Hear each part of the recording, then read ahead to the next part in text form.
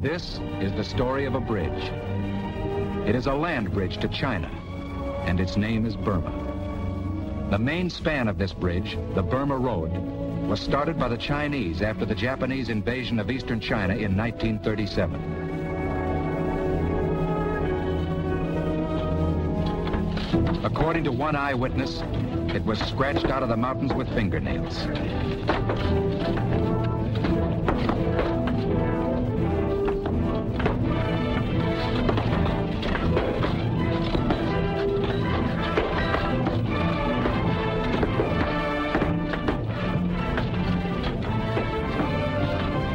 Some 200,000 Chinese labored, and many died, so that blockaded China could fight on.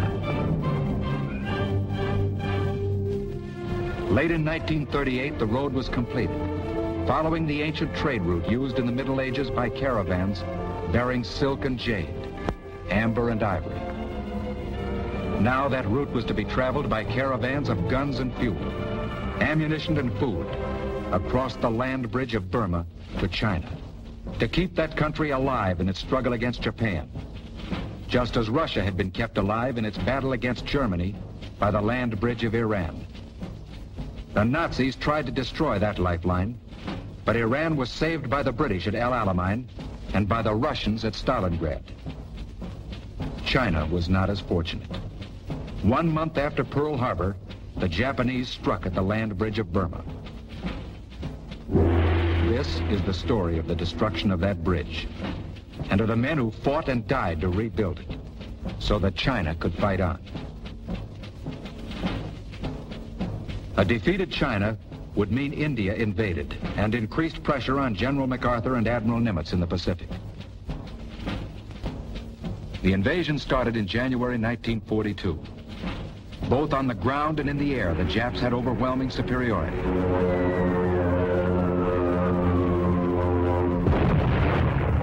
On the Allied side, General Alexander headed small forces of British, Indians, and Burmese. And General Stilwell commanded Chinese troops sent by Generalissimo Chiang Kai-Shek. The Japanese sought to cut off China's supply line from Rangoon to Mandalay, and then to the Burma Road, running from Lashio to Kunming. They struck from the border of Thailand toward the vital port of Rangoon. Chennault and his American volunteer group, the Flying Tigers, together with small units of the RAF, helped to hold off the advance. The Japs attacked Rangoon in force.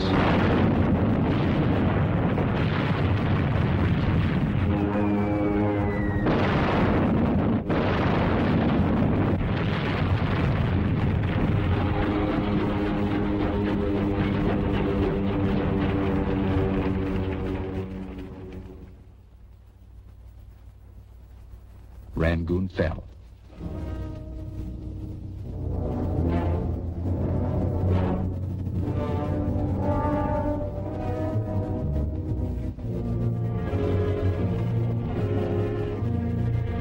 The enemy swept on to central Burma, along the road to Mandalay, where by air and ground, and with the aid of fifth colonists and looters, they destroyed that city.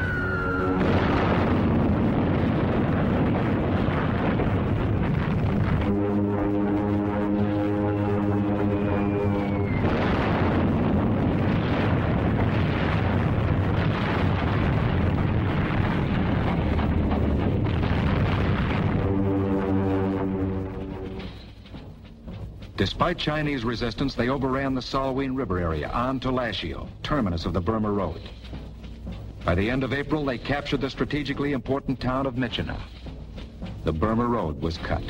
Thousands of refugees choked the roads as Alexander and Stilwell were forced to retreat with what was left of their armies.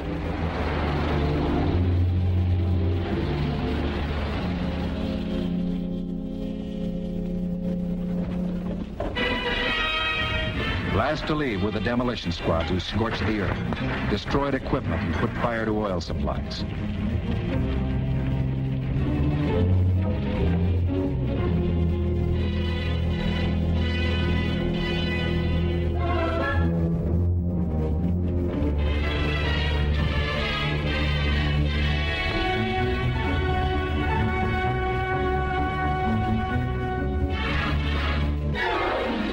As the Allies retreated, they joined with them an ever-growing mass of refugees, Burmese whose homes and lives had been shattered.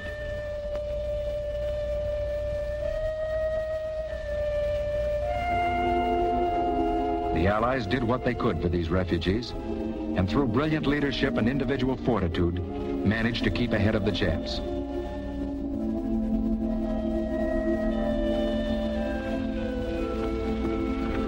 They retreated along elephant trails, through jungle, across rivers and mountains, to the safety of India.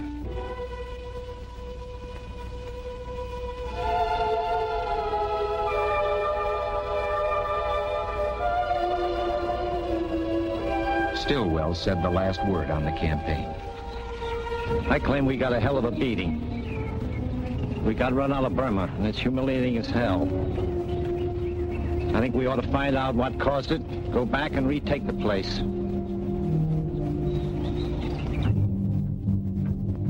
Burma covers approximately the same area as Texas. On its western border lies India. On its eastern, China, Indochina, and Thailand. To many, Burma is a land of legend, a shrine of Buddhism with its pagodas, its fabled road to Mandalay, its colorful cities and villages, its strange and picturesque people.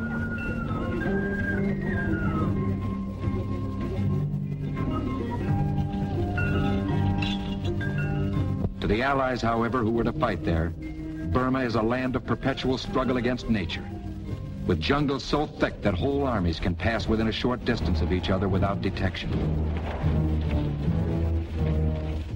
Wide and turbulent rivers that are almost impassable.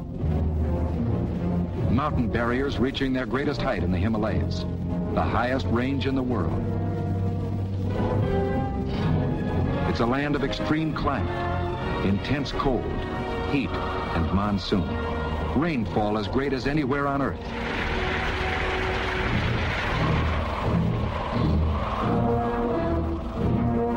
Its swamps are breeding grounds for malarial mosquitoes.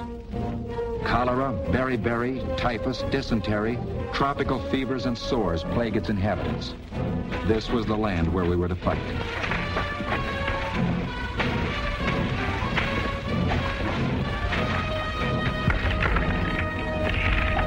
The task of reopening the land bridge of Burma was a tremendous one. General Stilwell's first act after the Japanese invasion was the formation of an American command known as CBI, China, Burma, India. From China came thousands of Chinese. They were carried over the Himalayas by planes of the American Air Force to Ramgarh in India. Here under CBI, a huge training station had been started.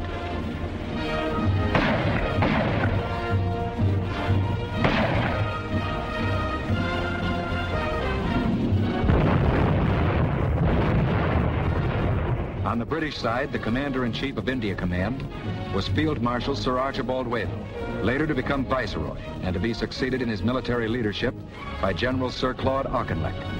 On the shoulders of these men, there fell the responsibility of raising and training huge armies for the defense of India.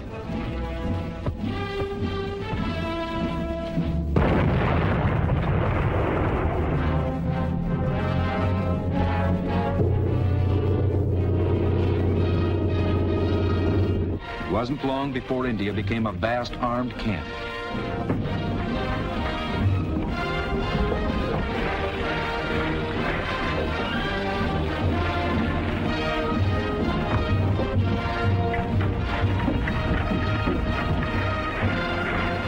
From the independent kingdom of Nepal came the Gurkhas.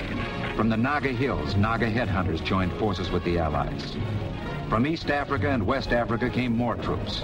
From Burma came the Burma Rifles, and from the Chin Hills, Chin and Kachin tribesmen.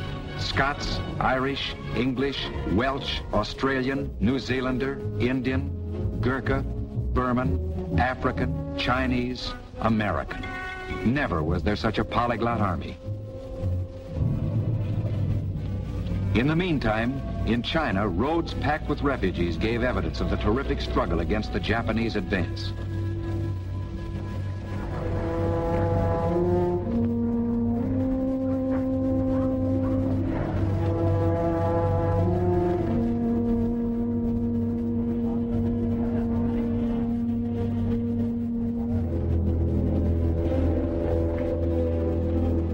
attempts to push through other trails.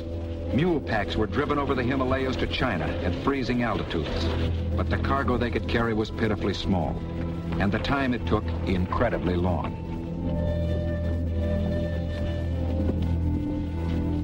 The first step was the construction of an air bridge across which supplies were to be flown by flyers of the American Transport Command, shuttling back and forth over what they called the hump. It was a slow process. Equipment had to be taken apart so that it could be loaded aboard planes.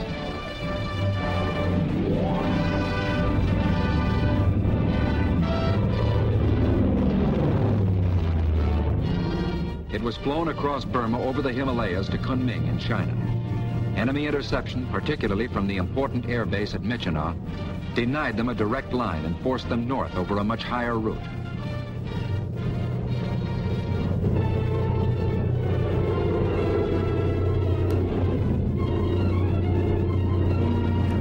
They flew across jungles,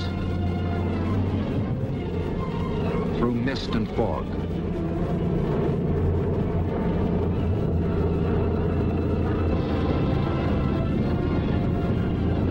over mountains, often at heights of over 20,000 feet, with the menace of Japanese planes ever present. They made a sky bridge 525 miles long over the roof of the world and carried across in unarmed transport planes the vital supplies needed by the American and Chinese air forces and the Chinese armies. But it wasn't enough. There was still desperate need for a land bridge. So at the end of 1942, a road was started. The Ledo Road. Starting at Ledo in northern India, the plan was to drive through jungles, rivers, mountains, and Jap opposition to a juncture with the Burma Road. A supply route would then be forged from Calcutta to Ledo by rail, across the Ledo-Burma Road to Kunming, and thence to Chongqing in China. Burma's mountains, rivers, railways, and highways extend from north to south. To push through this new road, the Allies would have to fight against the grain from west to east. The Ledo Road was begun by a handful of men facing a task that had been called impossible.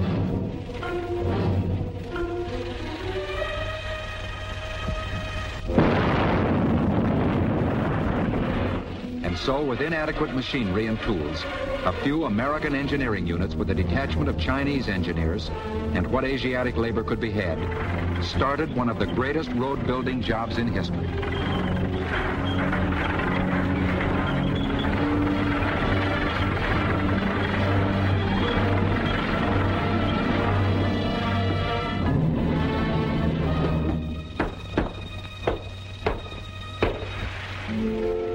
Again and again, they saw their work collapse as the monsoon washed away whole stretches. But the road inched along.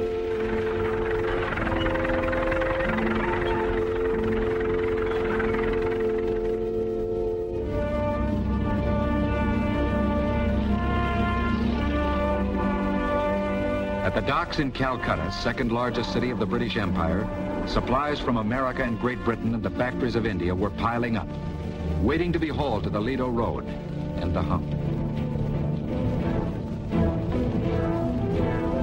Some of the supplies were sent by water up the Hooghly River to the Brahmaputra in primitive flatboats and barges. Almost as cumbersome a route was the Bengal-Assam Railway. It traveled a circuitous road, making long detours to outlying tea plantations, switching 3 times to different gauge rails over roadbeds that had to be constantly repaired as a result of the monsoon. The fastest method was by cargo plane from Calcutta, but as yet there were too few planes available for this purpose. During this time, there was a secret expedition that came to light when a small group of worn and haggard men emerged from the Burmese jungle. They were called the Chindits. Their name was taken from the Burmese name for a legendary animal that symbolized protection. Almost as legendary was their leader, Brigadier, later Major General Charles Ord Wingate, professional soldier, pioneer jungle fighter. In the beginning of 1943, with complete secrecy, he had led British and Indian troops behind the enemy lines into the heart of Burma, across the Chindwin River to the Irrawaddy, a distance of 200 miles on foot.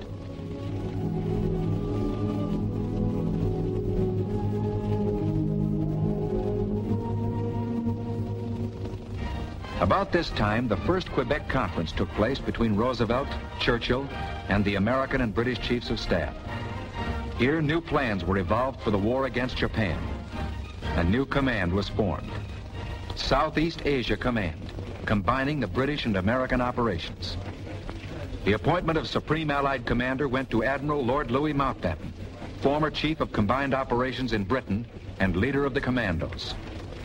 General Stilwell was appointed Deputy Supreme Allied Commander in addition to his duties as Chief of Staff in China and head of CBI. Back in Southeast Asia, Mountbatten set up his Allied headquarters, choosing as its emblem the phoenix, the symbolic bird that emerged from the ashes of a destroying fire. Meanwhile, on the Ledo Road, construction was progressing, with Colonel, later to become Major General Lewis A. Pick, in command of the engineers. The Ledo Road is going to be built, said Pick. Mud and rain and malaria be damned. As the bulldozers and tractors cleared away obstructions, Chinese infantry and artillery, trained by the American Army in Ramgarh, India, moved ahead to clear away enemy opposition.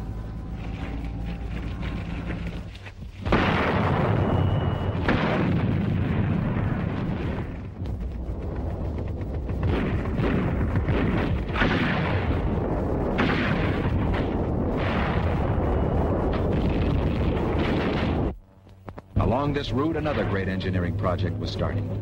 A fuel pipeline fed from India across Burma to China.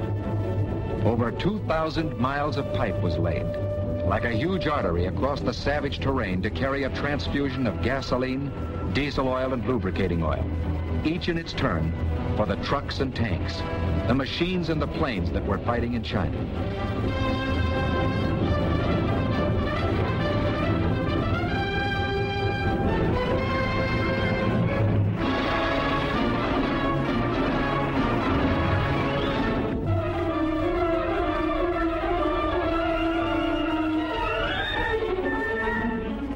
During this time, a campaign was being waged against another enemy in Burma, the enemy of disease, with its deadly spearhead, the malarial mosquito, which had taken a huge toll of the fighting men. It was necessary to cut these communication lines too.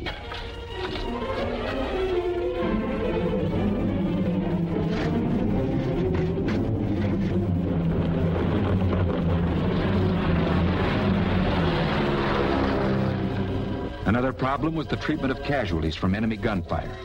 Wounded men were sometimes carried miles by foot, by raft, mule, jeep, truck, ox cart.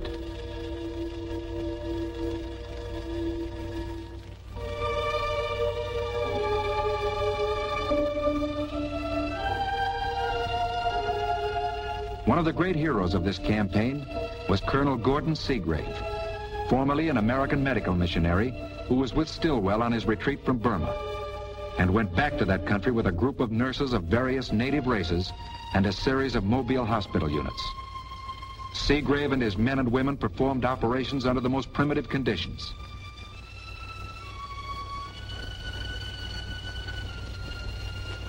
The conquest of disease made huge strides. Now the conquest of the Japs had to keep pace. More and more Chinese were being trained at Ramgarh in India and at Kunming in China.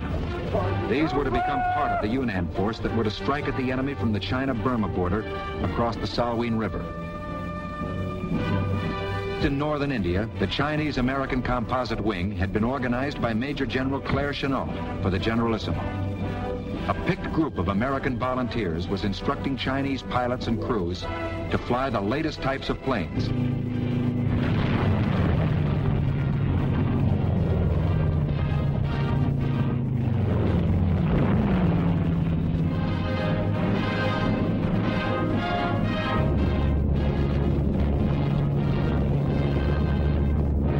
At another base in India, Brigadier, later Major General Frank Merrill was training the Marauders, a force of experienced American jungle fighters sent to CBI by General Marshall. There were less than 3,000 of them.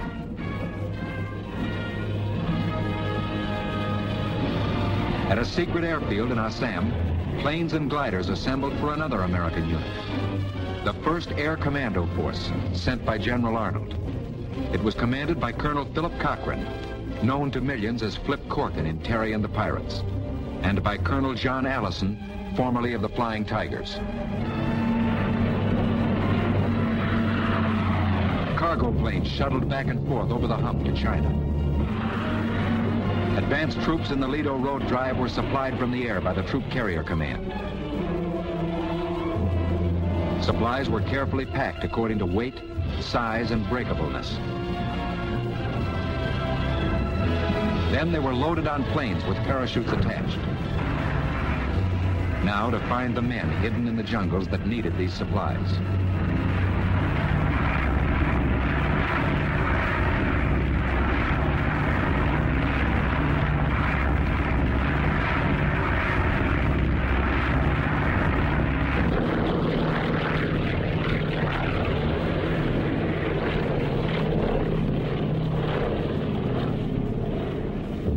The Allied Air Force of British and Americans in the newly formed Eastern Air Command bombed and strafed Jap strongholds.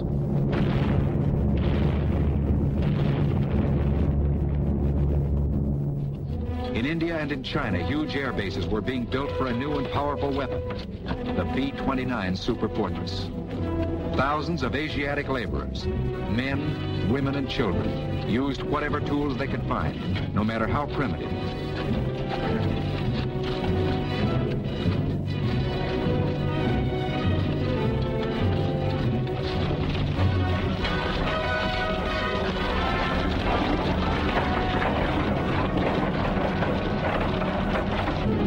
Side, the Japs gathered reinforcements into their Burmese garrisons and airfields to meet the growing strength of the Allies. In China, the struggle continued. The reopening of the land bridge had to be accomplished.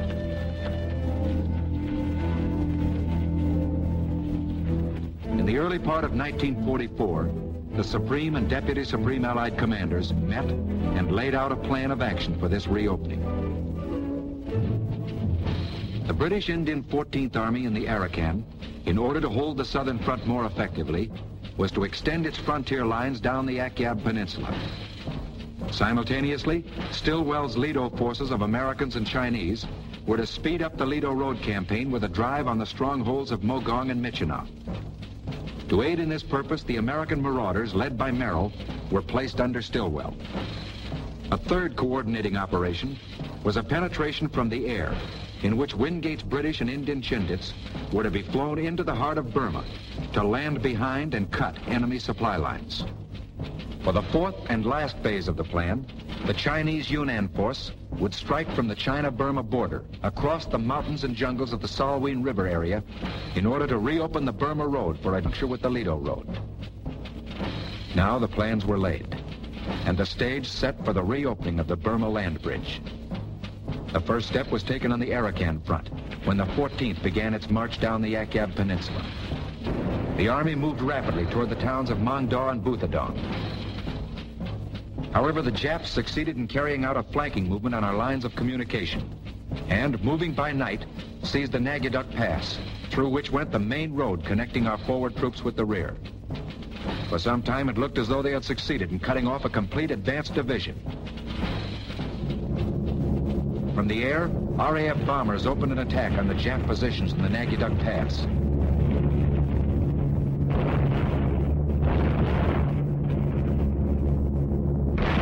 Meanwhile, the 7th Indian Division, using tanks for the first time in this campaign, attacked the same objective in that vital pass.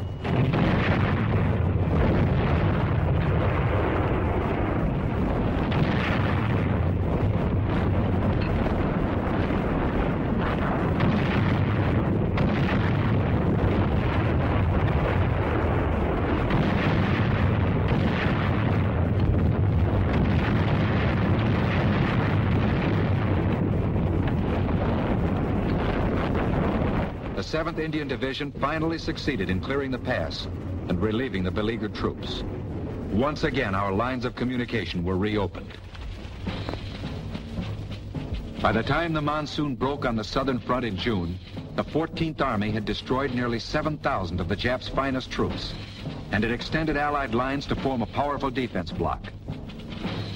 The second blow for the reopening of the land bridge was struck by the Ledo Force in an offensive to push the Ledo Road through Mogong to Michinaw. To aid in the drive on Michinaw, the American marauders acted as a flanking force, harassing the enemy in a series of left hooks. These marauders were seasoned jungle fighters, veterans of Guadalcanal, New Britain, and New Guinea.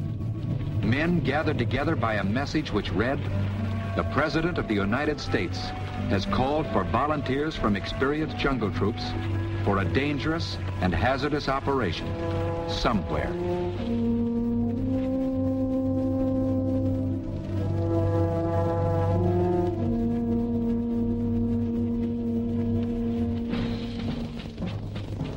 On March 5th came the third blow, an aerial penetration of Burma. The plan was to fly a detachment of American engineers in gliders 200 miles into enemy-occupied territory and land them on jungle strips, which they would convert into airfields. Once these airfields were prepared, transport planes would fly in a force of Chindits. Patrols would then fan out, cut Jap communication lines, and harass the enemy from the rear. British General Wingate, in command of the Chindits, arrived at Lalagat to discuss final plans with American Colonel Phil Cochran of No. 1 Air Commandos. Supplies of all kinds were loaded, including bulldozers and equipment for the use of the American engineers in constructing airstrips in the jungle.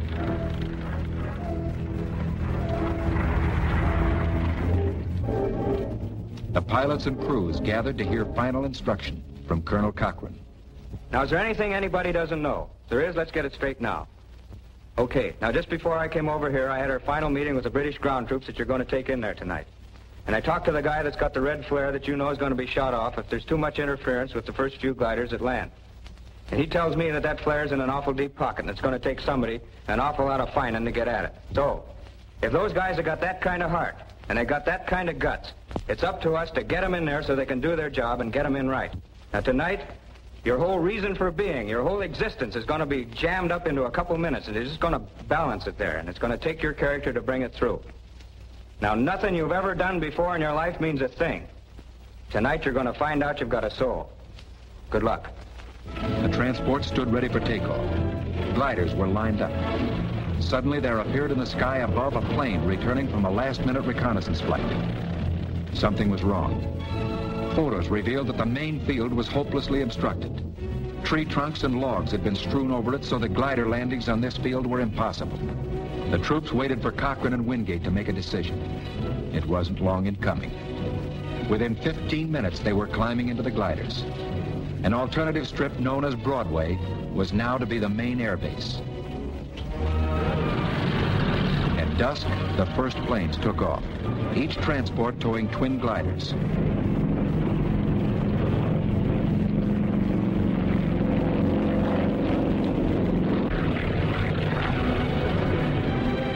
Within them, men sat silently, grimly, waiting for what lay ahead.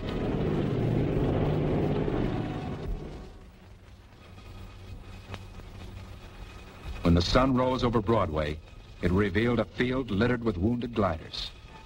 There were wounded men, too, and some beyond wounds.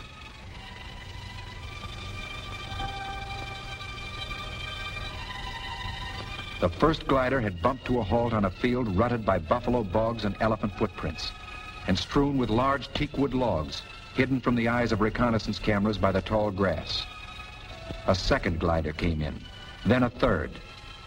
They followed one another so fast that it was impossible to clear the field of obstructions and the wrecked gliders. The wounded were tended on the field. Patrols fanned out through the jungle to give protection to the small band of engineers and wounded. They buried their dead in the Burmese jungle. Their Burmese padre read the last rites, and his words mingled with the sound of bulldozers and tractors leveling the field, with the arrival that night of the first flight of transports, carrying the remainder of the airborne troops. By that afternoon, the engineers had completed their work. Broadway was open for business.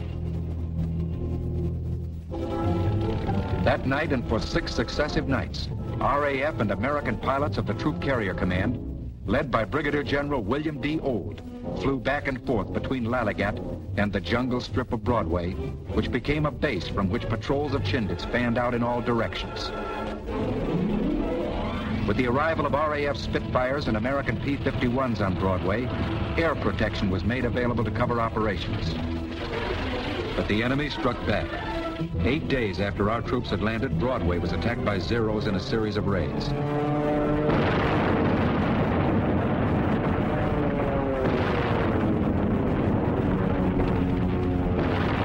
American and British planes landed and took off within close range of the Japs.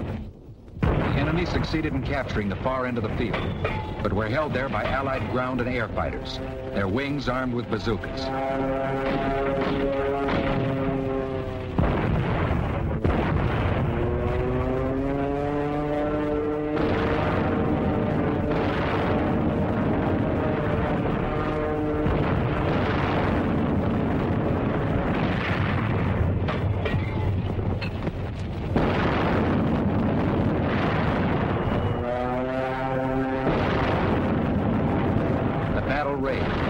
Down as the guns of the enemy were silenced and its troops forced back into the jungle. General Wingate had paid one of his many visits to Broadway about this time. On his return flight to his base, his plane crashed in the jungle in Assam. Broadway, an airfield carved out of the jungle, stood as a fit memorial to General Charles Ord Wingate. Early in March, the Japs made an attempt to regain the initiative. They moved 3 divisions to the Chindwin River, crossed it, and struck at Imphal in India in a powerful pincer movement aimed at cutting the Bengal-Assam Railway, carrying supplies to the Allied troops in northern Burma. Headlines all over the world blazed the news that Jap armies were on Indian soil, that India had been invaded. The announcements, as usual, were premature. But the Allied situation, nevertheless, was extremely grave.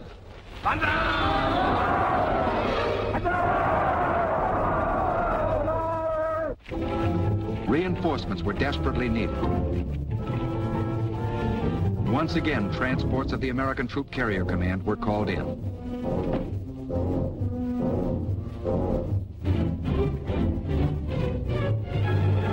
An entire Arakan division with mules and supplies were carried 230 miles by air from one fighting front to another.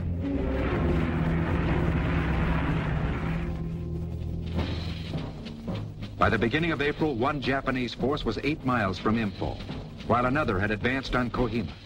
They cut the roads surrounding Kohima, including the Manipur Road, the 14th Army's main supply line. At Kohima, a small hill station, a garrison of British and Indian infantry dug in and held on to a hill position overlooking the town.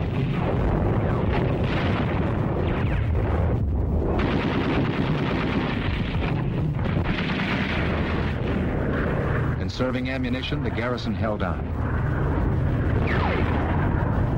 Daily transports brought over ammunition, food, water, and vital medical necessities. The hill soon became known to the troops as Parachute Hill. For 13 days, the garrison held out against a force 3 times its strength.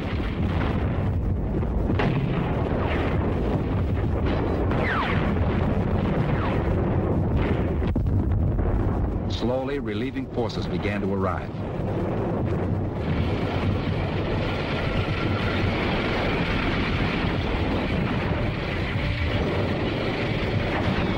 Until finally, the infantry could take the initiative.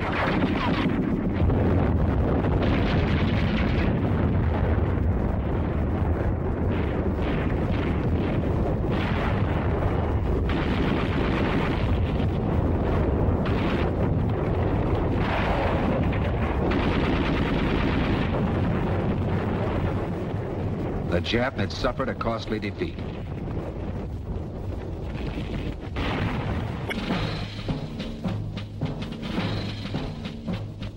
However, before the Jap attempt to cut their supply lines failed, the Ledo force and the Marauders had continued their drive.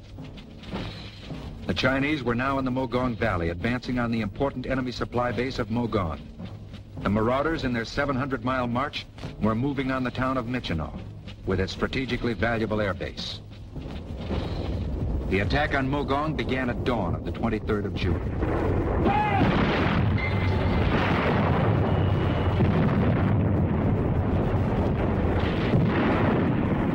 The Chinese forces advanced from the north.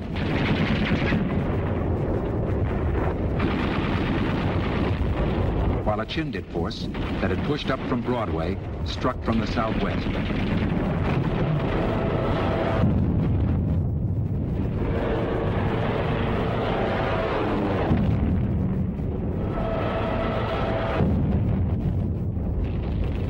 By the second day, the railway station was occupied. Then, on the third day, the Chinese and Chindit forces linked up.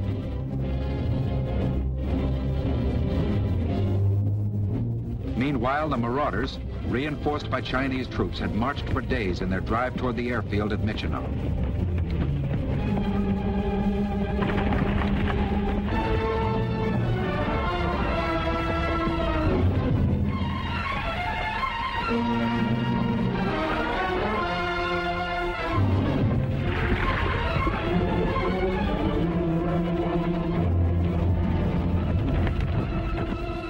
The enemy was apparently taken by surprise and withdrew to the town 2 miles east.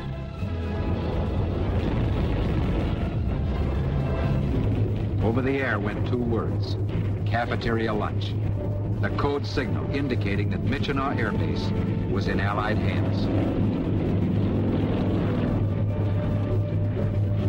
Within 1 hour of its capture, gliders flew over, bringing engineers to repair and improve the field.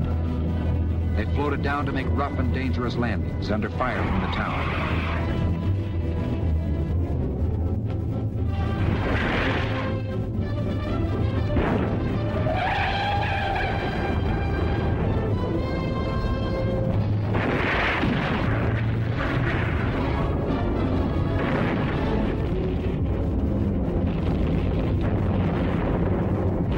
The engineers went to work as Chinese troops manned defense positions around the field.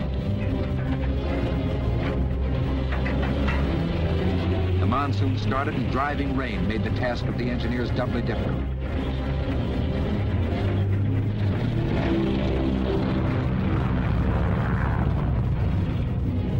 Stilwell arrived for a conference with Merrill. Now, with the elimination of enemy interception from Michino, cargo planes could fly to Kunming in China on the southerly and more direct route, at lower altitudes and with increased tonnage. However, before the airbase could be operated effectively, the enemy had to be routed from the town. Michino was pounded from the air by fighters and bombers. On the ground, American marauders and Chinese troops pounded the town with what little artillery they had.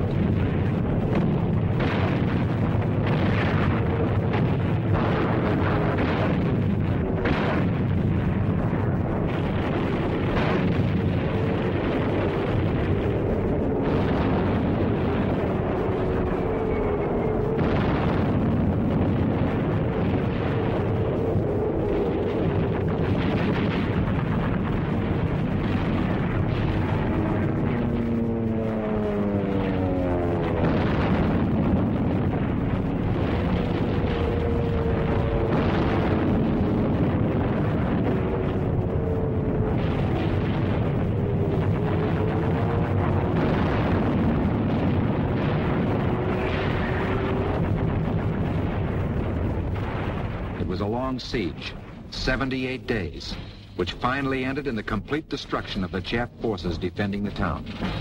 While the advance on Michino was taking place, the 4th Allied blow was struck. A thrust from the China-Burma border through the Salween River area by the Yunnan Chinese Expeditionary Force. The object of this blow was to clear the way for the eventual linking up of the Burma and Ledo roads.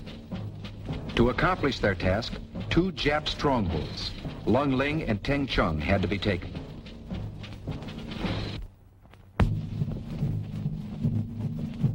On the morning of May 11th, the offensive started. 5 Chinese columns, together with a U.S. Army operations staff, crossed the Salween River.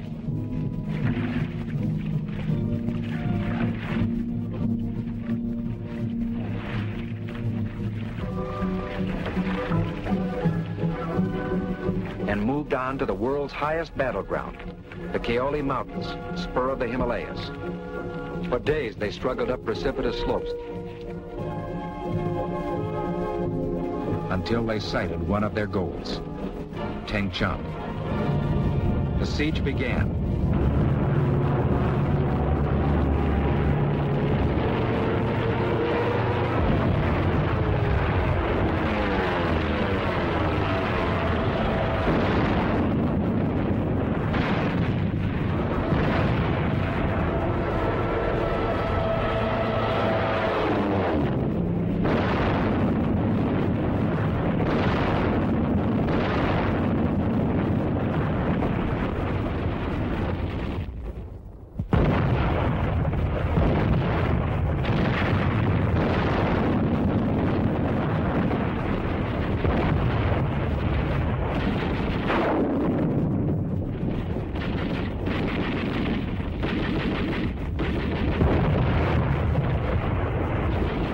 Jap soldiers driven from pillboxes streaked for cover, but machine guns picked them off as they ran.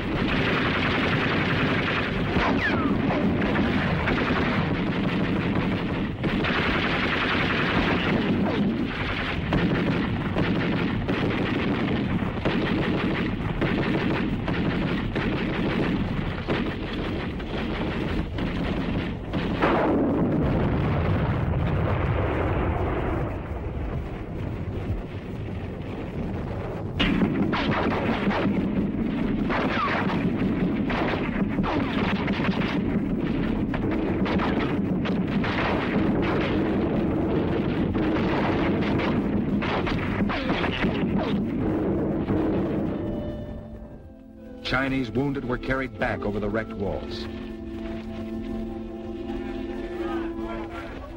There were no Jap wounded, only dead, except for a handful of prisoners.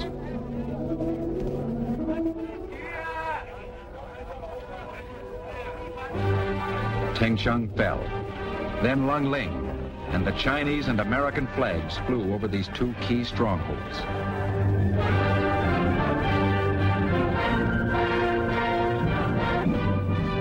B-29s that had come to China and India were striking at Burma, Sumatra, Java, Manchuria, flying the longest missions ever undertaken.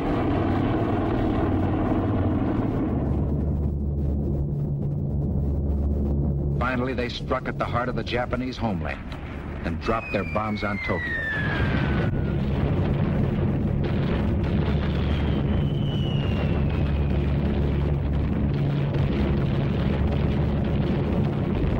The Japs struck back in a new China offensive.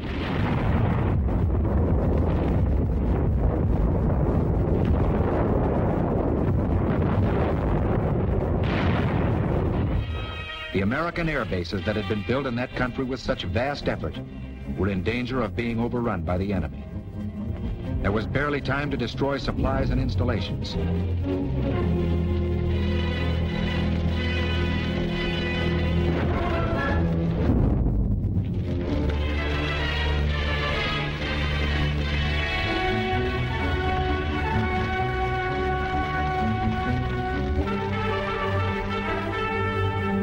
One air base after another fell before the onslaught.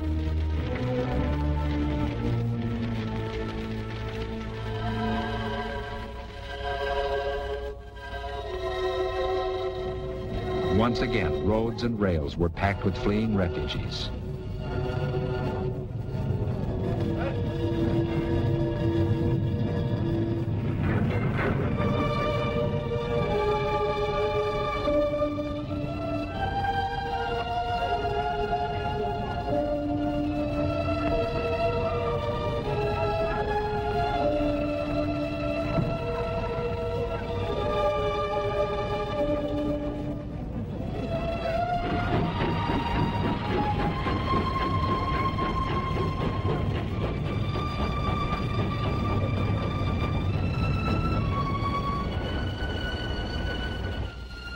The offensive grew in strength until it had cut China in half.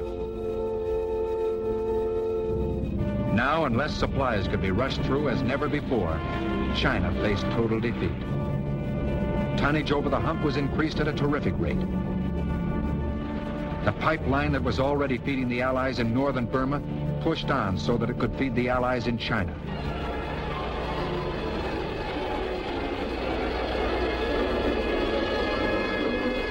And on the Ledo and Burma roads, with enemy opposition being cleared away, the engineers raced at top speed to reach the point where the two roads would meet.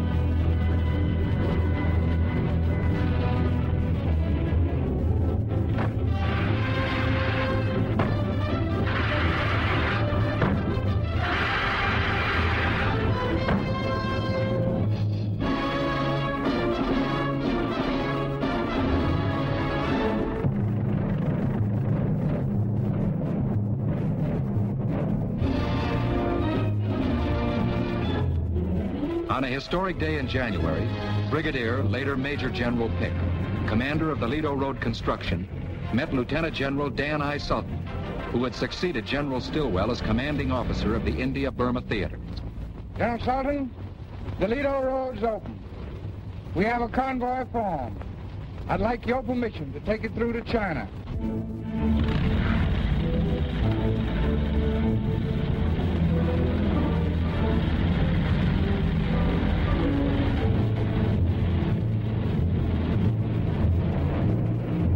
The first convoy was on its way from India to China, across the 1,044 miles of the newly completed Ledo-Burma Road, now called the Stilwell Road, in tribute to the man who had dedicated himself to the building of this great project.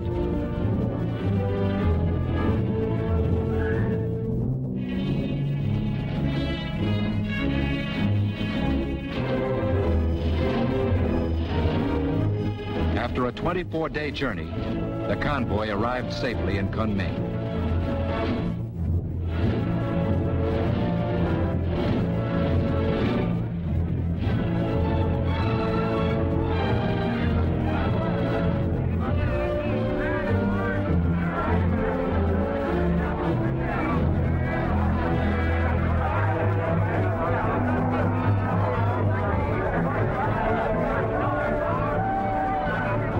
The Allies, British, Indian, Chinese, American, had fought, toiled, and bled. And now at last, China's land bridge had been rebuilt. Aid had come to China.